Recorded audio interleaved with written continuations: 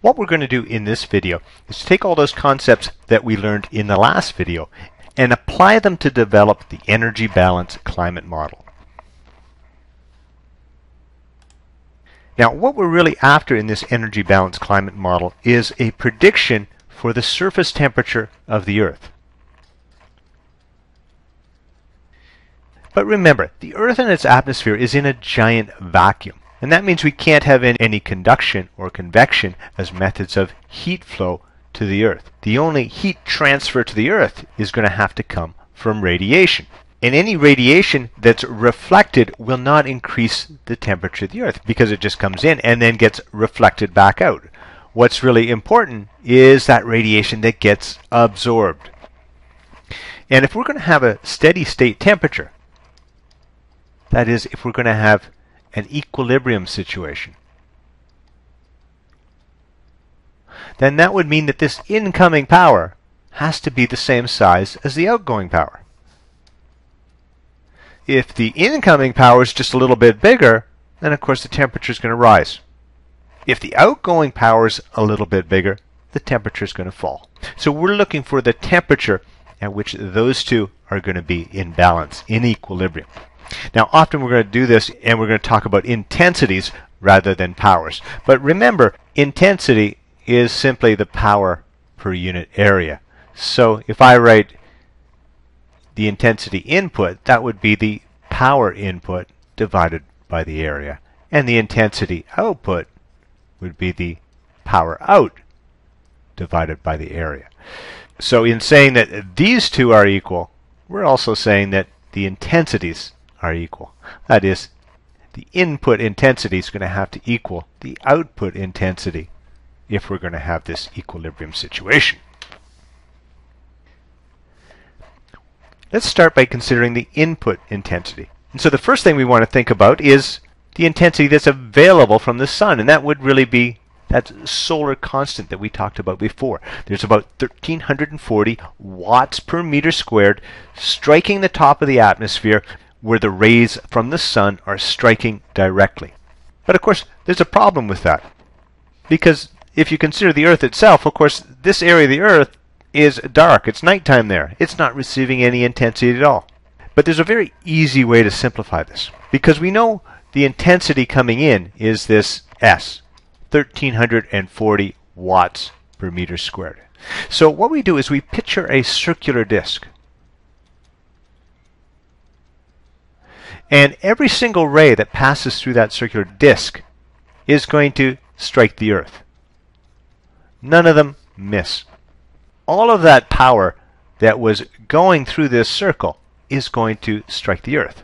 But now, of course, it's going to be spread out over a bigger area. And in fact, the surface area of the Earth is 4 pi r squared, whereas the surface area of this circle is only pi r squared, where, of course, r is the radius of the Earth. In other words, this is 4 times as large. We're taking that power and spreading it out over 4 times the area. And that means that that incoming intensity is going to be less than S by a factor of 4. Now, we're not quite done with that input intensity. And that's because if we consider the Earth and the sunlight coming in, some of the sunlight gets reflected off, and some of the sunlight is absorbed. And this reflected light, it does not contribute to the warming up of the Earth. It's kind of like in the summertime, you wear a black t-shirt, you absorb the sun's rays, you get hotter. If you were to wear a shiny silver t-shirt, all the light would reflect, and the sunlight itself wouldn't be helping to heat you up. Of course, the fraction of that solar radiation that is reflected is called the albedo, alpha. And the fraction that absorbed is, of course, 1 minus alpha. That's the fraction absorbed. And that's the fraction that's going to contribute to our input intensity. So here's our expression if we include just the radiation that's absorbed and not the radiation that's reflected.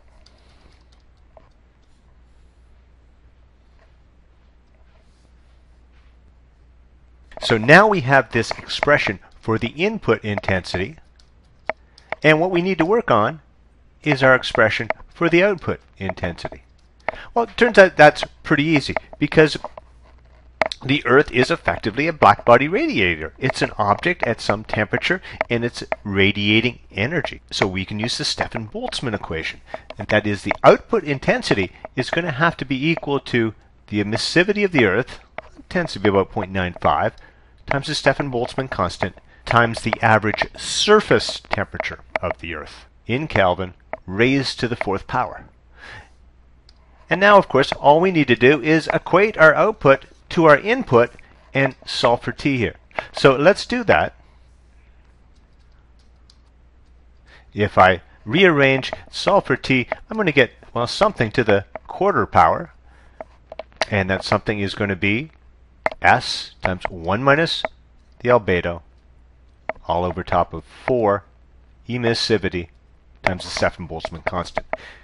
So let's put our numbers in and see what we get. S, let's take S to be, say, 1350 watts per meter squared. Typical value for the albedo of the Earth, an average value, would be about 0.3. Emissivity of the Earth, usually taken to be about 0.95. And, of course, the Stefan-Boltzmann constant, 5.67 times 10 to the minus 8. Put that into your calculator. You should get an answer of 257 Kelvin, or negative 16 degrees Celsius. Now, today, here in Brampton, January 3rd, in the morning, the temperature was negative 16 degrees Celsius, but that was totally untypical. I'd be expecting the average temperature of the Earth to be somewhere around perhaps 15 degrees, roughly 30 degrees bigger than our current prediction. So the next question we have is, what's wrong with our model? What are we missing out in our model?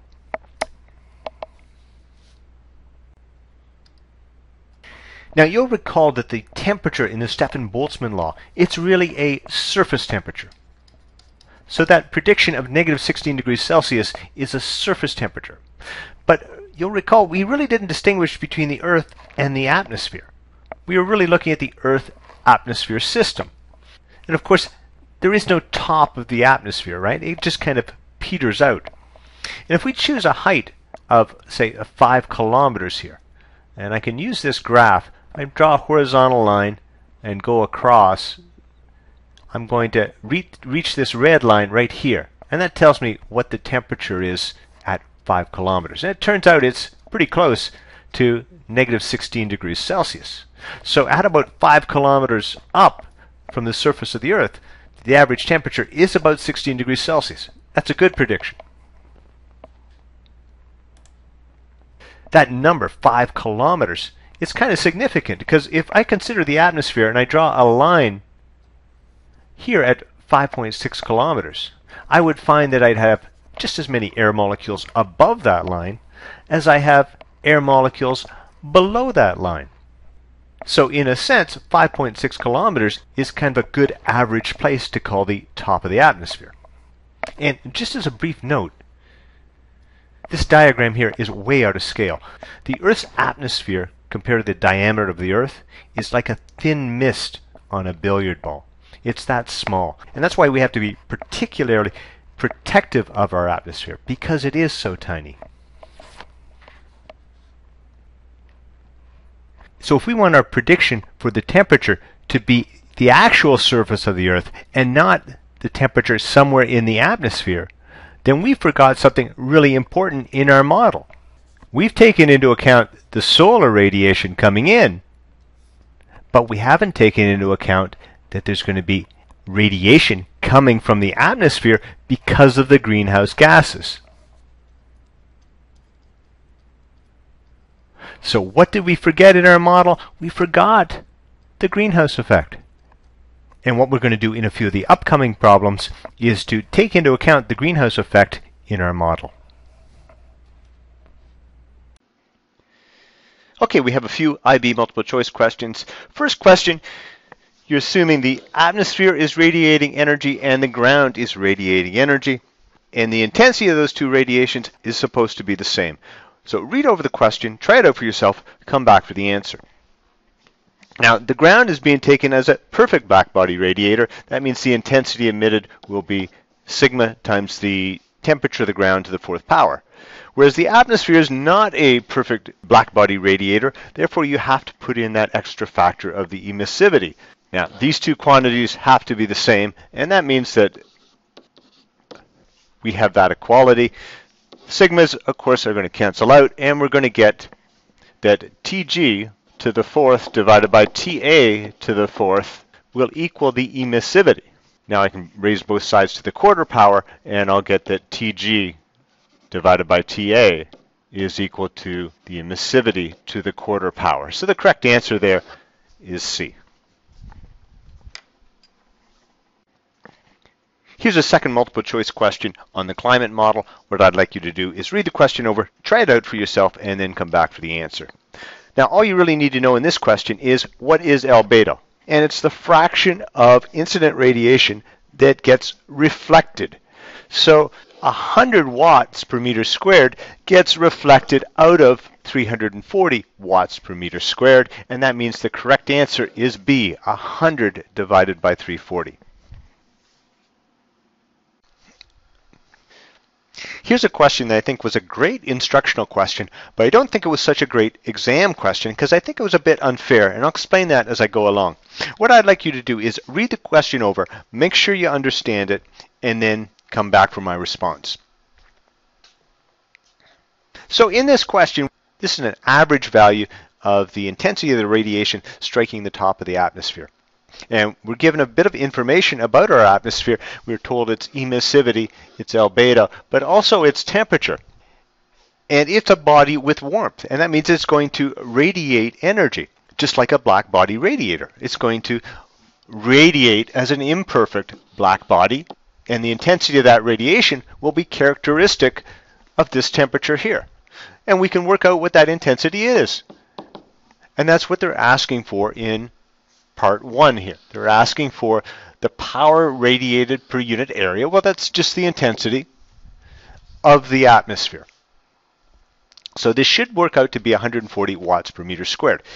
Let's see. It's an imperfect black body radiator. That means that we have to take the emissivity, multiply it by Stefan Boltzmann constant, times the temperature of the atmosphere in Kelvin, raised to the fourth power. So that'll be 0.72 times 5.67 times 10 to the minus 8 times 242 to the fourth power. And I'll let you work that out, but you should get an answer of 140 watts per meter squared. Good question. Second thing they ask is the solar power absorbed per unit area at the surface of the Earth. And that's really being represented by this arrow right here. That's what we're trying to find out. Now, there is a very simplest climate model. And what it does is it assumes that this incident radiation, the stuff that doesn't reflect, some of it is going to reflect. But the rest of it, we assume it's all UV radiation, and all the UV radiation passes directly through the atmosphere. Now, I think it was a shame in the question that they didn't state the assumptions of that simplest model.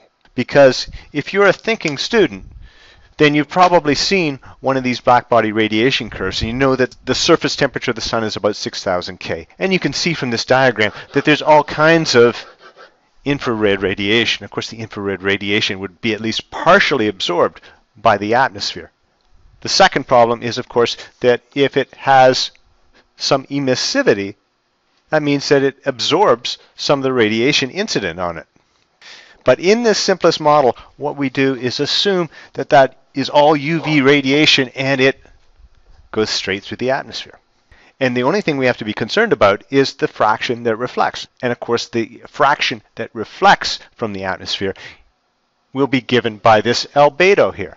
And so if you want to know how much radiation reflects off the top of the atmosphere, we can just multiply the albedo by 344 watts per meter squared. The albedo was 0.28. Multiply that by 344. You'll get an answer there of 96 watts per meter squared. And then in this model, what we can assume is that the remaining radiation passed straight through. And that remaining radiation would, of course, be 344 minus 96, which is equal to 248 watts per meter squared. So this value here would be 248 watts per meter squared. And here's the rest of the question. Once again, pause the video, read over the question, make sure you understand what it's asking, see how far you can get with it, and then come back for the answer. Now, if you didn't understand the assumptions of that simplest model, then you're unlikely to get any points for the rest of the question. Okay. So our atmosphere is still going to radiate energy. It's going to radiate a little more energy because it's at a higher temperature now. The new radiation of the atmosphere is going to be given by the emissivity, 0.72, times the Stefan-Boltzmann constant, 5.67 times 10 to the minus 8, times the new temperature, which is 6 degrees more than the old one, 242 plus 6, all to the fourth power. If you multiply that out, you should get an answer of 154 watts per meter squared. They then ask how much energy was absorbed by the Earth's surface. Well, it was the same energy coming in, same amount is reflected, and the same amount travels straight through. That doesn't change at all. It's still going to be 248 watts per meter squared. Then they ask you to find out the increase in temperature of the Earth's surface. Well, we know how much energy is coming into the surface. It's going to be 248 of that direct solar radiation, plus another 154 due to the radiation from the atmosphere. Add that up, you get 402 watts per meter squared. Now let's look at the output intensity. We can treat the Earth as a black body radiator. It has a characteristic temperature. We're asked to assume it's a perfect black body radiator. That means we can take the emissivity to be 1, and we just take the Stefan-Boltzmann constant and multiply it by the new temperature of the Earth, which we don't yet know. But all we have to do now is to equate that input intensity to the output intensity to solve for the temperature of the Earth. So we can say that 402 must be equal to Stefan-Boltzmann constant times the temperature of the Earth to the fourth power. And if you work that out, you get an answer here of 290 Kelvin. And that means the temperature increased by 2 degrees. So delta T would be equal to 290 minus the original temperature of the Earth, 288, for an increase of 2 Kelvin.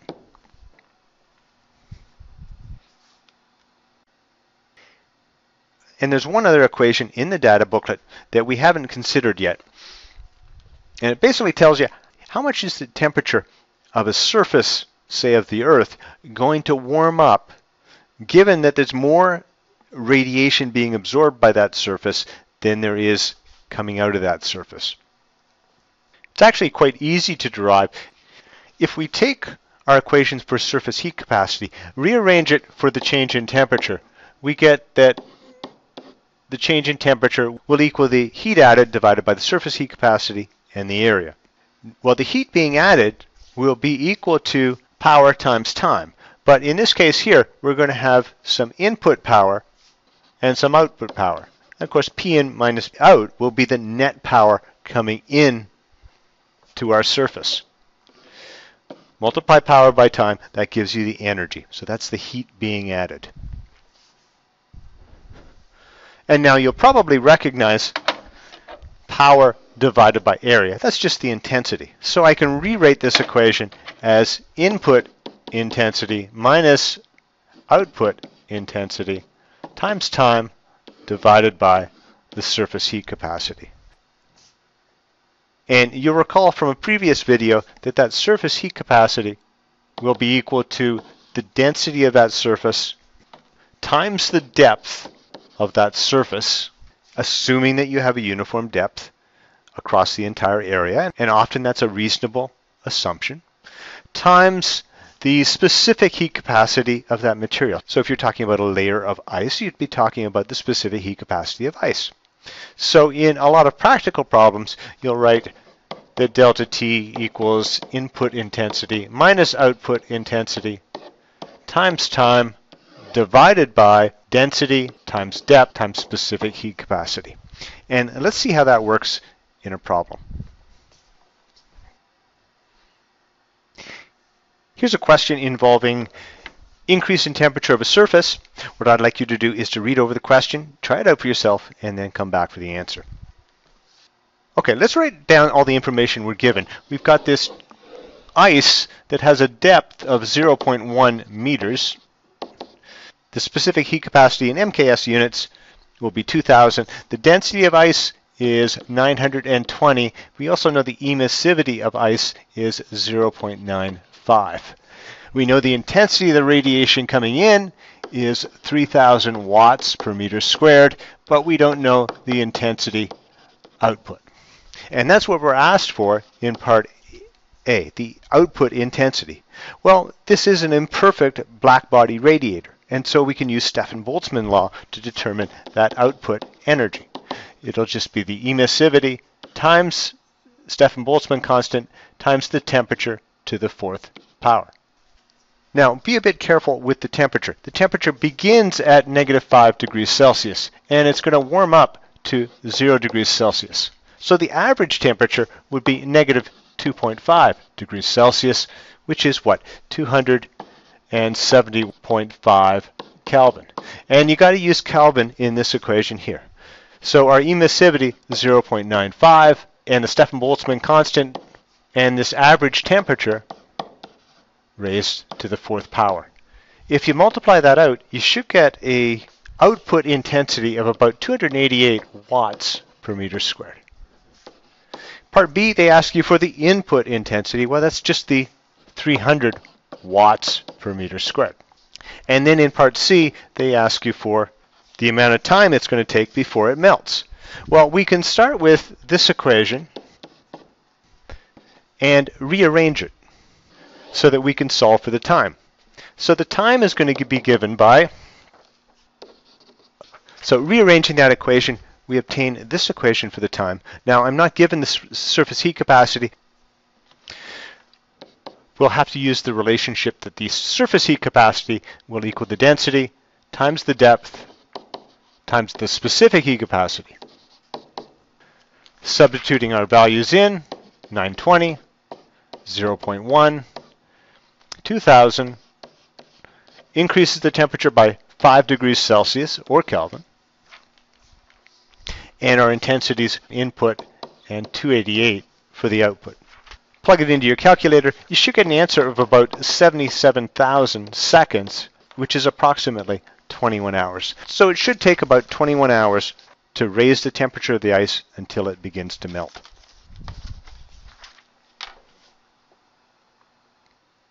And that's all for today. Thank you very much.